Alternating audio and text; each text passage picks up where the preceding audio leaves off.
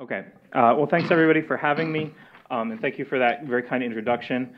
So I am increasingly these days a specialist in violent extremism in West Africa, but I have been working on the continent, and particularly in northern Nigeria, since long before the conflict started.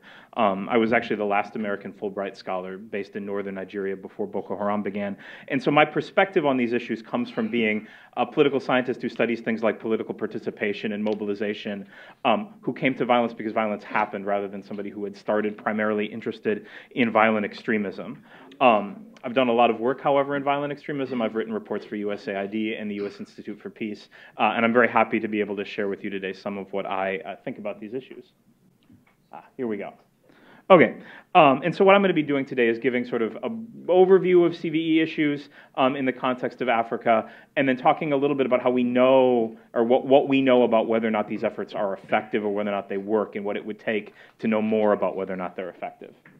Okay, so what is violent extremism? How is it distinct from terrorism? This is a concept that has a specific intellectual lineage that really does come out of the U.S. experience after the early 2000s. The language of violent extremism emerges in U.S.-based policy discourse for a couple of reasons. One was as a recognition that there is a lot of complexity around the ways that people come to engage in violence. And there's a need to understand the forms and types of participation that people have in extremist organizations. There's sort of understanding the totality of the extremist project rather than just there sort of being terrorists and non-terrorists.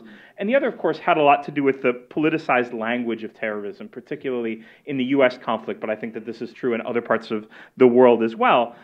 That theoretically, by adopting this lens where we talk less about sort of the specific actions and more about the entirety of the organizations and the people who participate in them, we can recognize commonalities between these groups that we might otherwise miss. So for example, scholars in the US talk a lot about the potential similarities between white nationalist organizations in the US or groups or supporters of those groups and Salafi jihadists in, say, for example, the Middle East or West Africa. And I think that this is a powerful lens for recognizing that this is a form of violence that is not sort of restricted to any particular ideological claim, right? That it's a description and a guess about how people come to participate.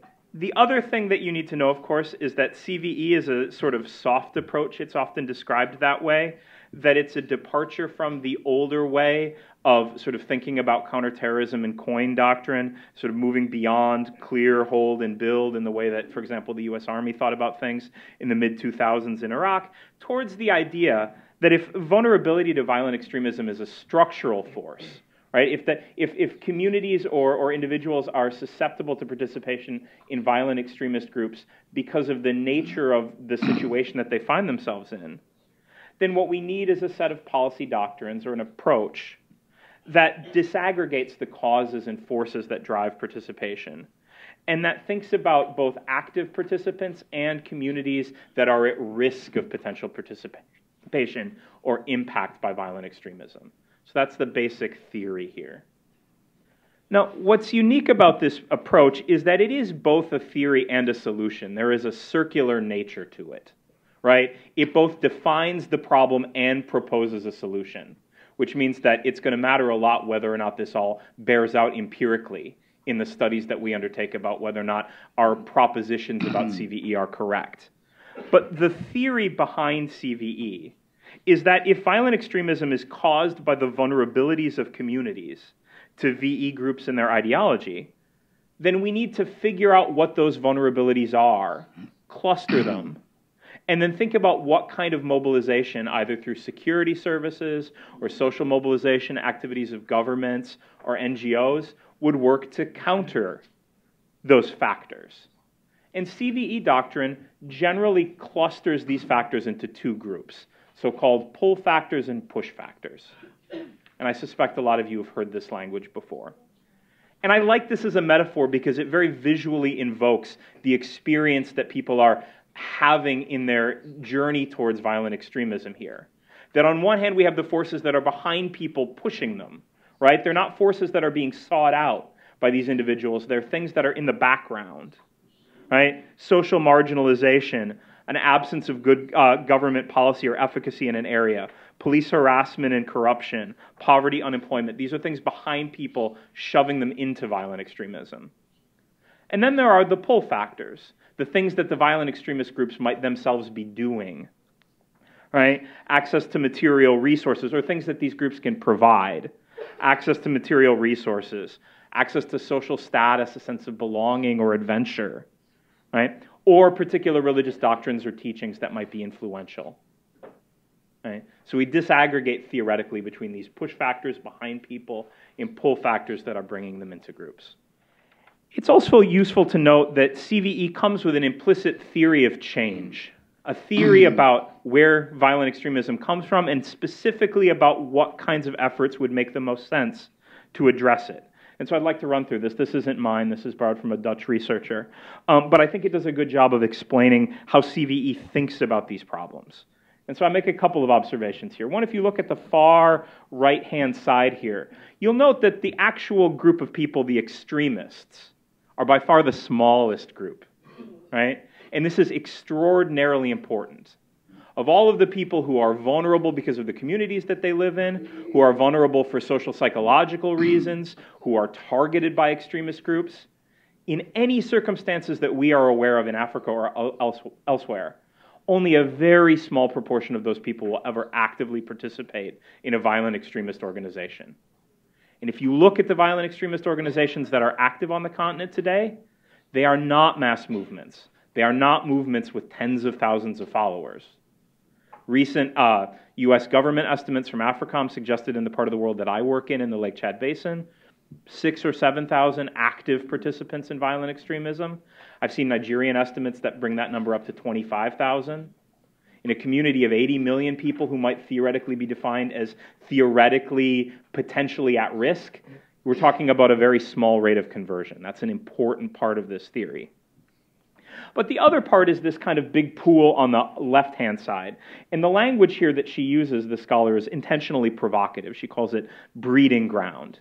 And this is supposed to be sort of pointing out the challenges or the difficulties with this approach. She's not adopting this language without knowing that it's provocative.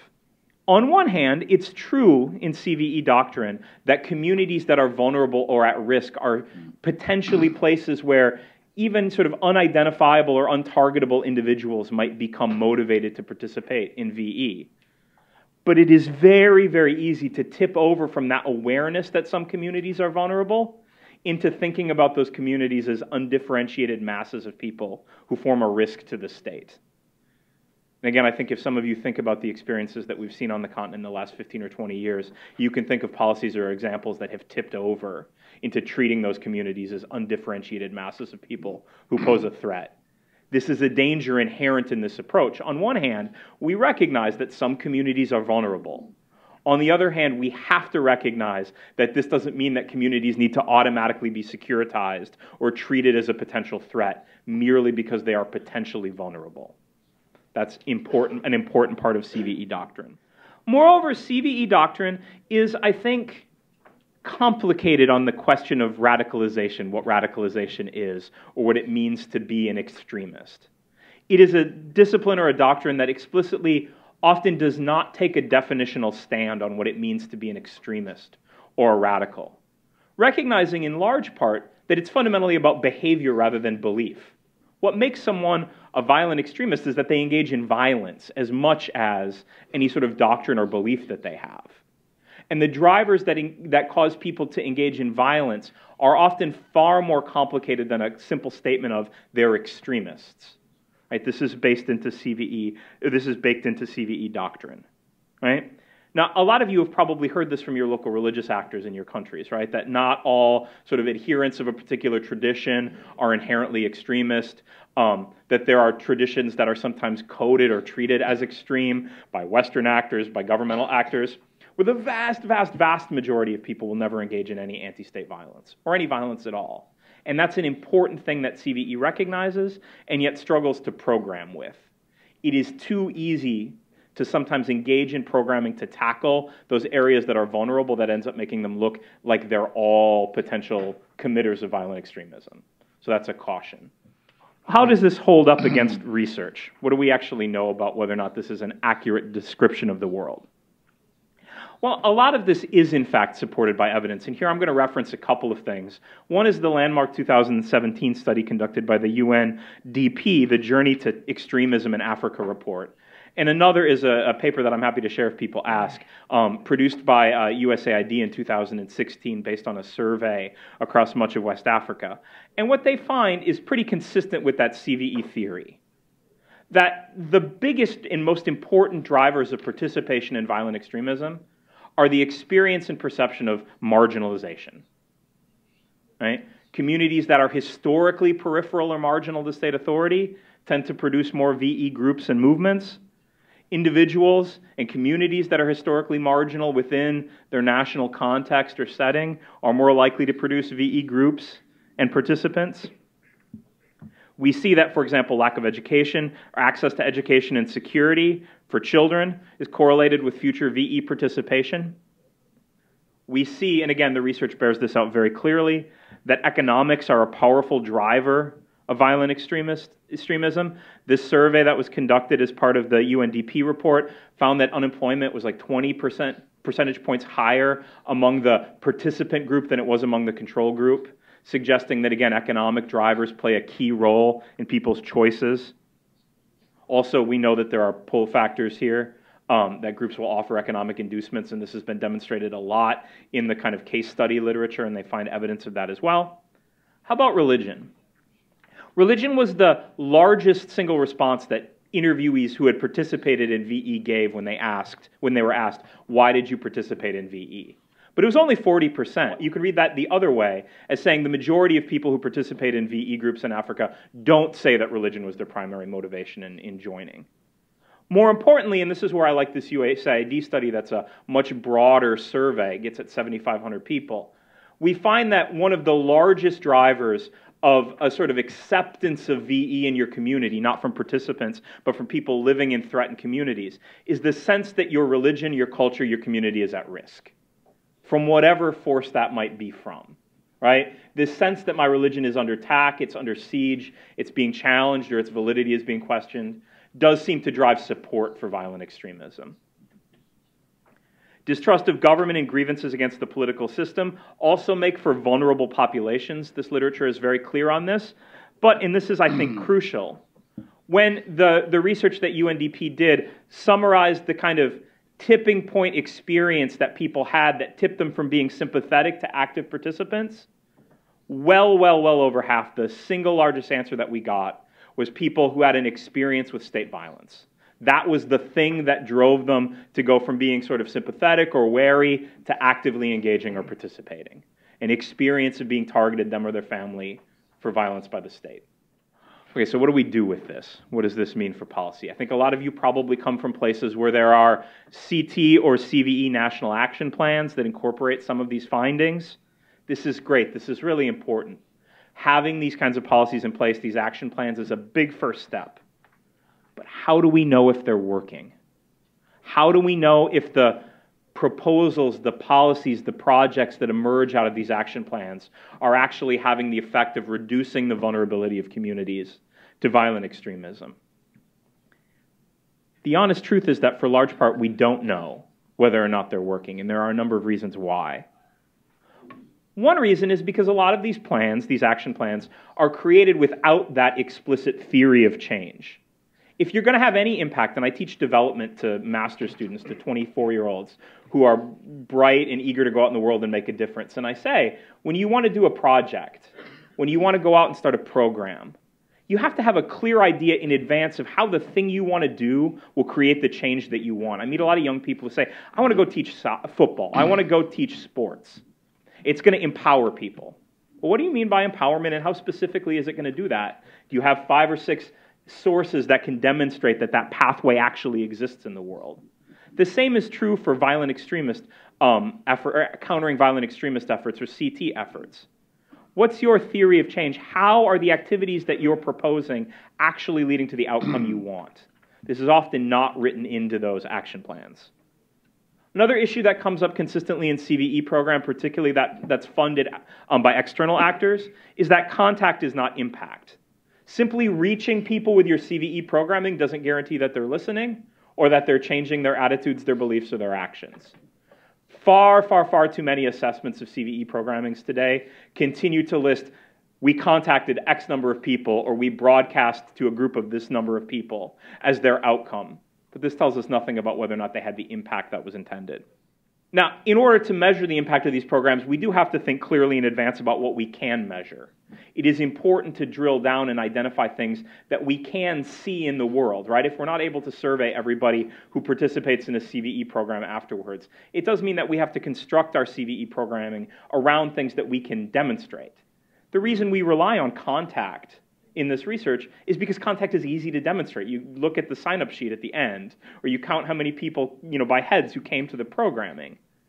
But again, that's not the same as knowing whether or not the programming worked. You have to have clear objectives in mind. And then, and that's what this little graphic here is at the top, you have to have a plan for using that information to change your programming. If you're doing the same CVE programming you were 5 years ago, you're probably not assessing it, collecting data, and using that data to make your programming better. We also know from the UNDP study that distrust of CVE programming and its sponsors is a deterrent to success. People cite concerns about the sources of those programs as a reason to distrust them or dismiss them. Now, you can't always help where the money is coming from for this kind of programming, but you can show by building trust, capacity, and efficiency that these programs work, that they have a material impact on the lives of people, and that helps to mitigate some of that distrust or that fear that that outside or external money is shaping the programming. And then finally, and I'm going to have one more slide after this that gets at this point, the different goals that you might have for P or CVE efforts. We could think about de-radicalization, we could think about desistance, right, and ends to participation in violence, or community resiliency. They require different kinds of assessment and evaluation. And frankly, they require different kinds of programming. You can't assess a program or even run a program the same way if you've got a group of people in a prison that you can in a rural village. Right? Fundamentally different approaches. This is a theory rather than a prescription about here are the 3 things that you do. So what do we know about what works and what doesn't? Well, one of the things that we know is that de-radicalization and rehabilitation effort programs for former combatants do sometimes work. But it depends a lot on who you're targeting. The best efforts have largely come from targeting people who are not what we might think of as the sort of hard cases, right? People who got sucked up into these groups because of push factors rather than pull factors. We know, and I'm happy to talk about this more during the question period, that gender matters a lot. We know that women join VE organizations or participate in VE for different reasons than men. And we know that in part because the programming has been one size fits all up to this point, often, that programming that's directed at men and women fails women at a higher rate than it fails men. This suggests that you need a specific kind of gender set of programs in order to be effective. You also have to think about the role of gender in your programming. There was a wonderful study came out a year and a half ago from Great Britain pointing out that a lot of CVE policy adopted in Africa was based on the implicit assumption that mothers will be able to tell when their sons are joining VE groups. Turns out that this is not always true, right? We can also treat women as exceptional in ways that are not helpful for thinking about doing this programming well. This is useful. Also, it matters whether or not you care about changing hearts and minds or just behavior. Do you want to de-brainwash people, or do you simply want them to stop engaging in violence? It matters which one of those your goal is for the kind of programming you do. And you have to think about what your real priorities are when you do this. And then finally, for almost all other CVE efforts, the results have been very mixed and context-specific. My sort of example that I like to bring out is counter-communication and education efforts, right? Counter-messaging efforts. The assessment work that's been done suggests very little clear evidence that those programs work. That throwing up a radio program to teach moderation, right, or advance particular religious leaders or actors over others. We can't say for sure that it doesn't work, but we also can't say in any meaningful way that it works either. And when it does seem to work, it seems to take a long time to work. Years and years and years. Other kinds of programs built around building community resiliency or engagement are very hard to assess, at least in part because defining what a resilient community is very difficult. If you read studies in this area, when you say, what's a resilient community? They say one where violence doesn't happen. Okay, why doesn't violence happen in that community? Because it's resilient. We see this a lot in the academic literature. We don't really quite know exactly why those communities are different. Is it that people have deeper social networks, that they engage more with people who are not like them ethnically or religiously? Those are hypotheses. But in Kenya, in Uganda, in Nigeria, in Niger, and Mali, we don't quite know if that's true or not. The research has been, to this point, still pretty limited. And so thinking about how you might go about doing this program means having a clear end goal in mind, an idea of what your outcomes are going to be. And then understanding that making a community more resilient might not mean an end to the violence. A lot of these programs can work and you can still have a violence problem, right? They are not panaceas to your security problems. There are ways to make communities stronger, more resilient, less susceptible to violent extremism, but they may not prevent all violent extremism from happening. That doesn't mean that they're not being effective. It means that you have to think about them as having different goals. And on that point, I think I'll end. Thank you. Thank you.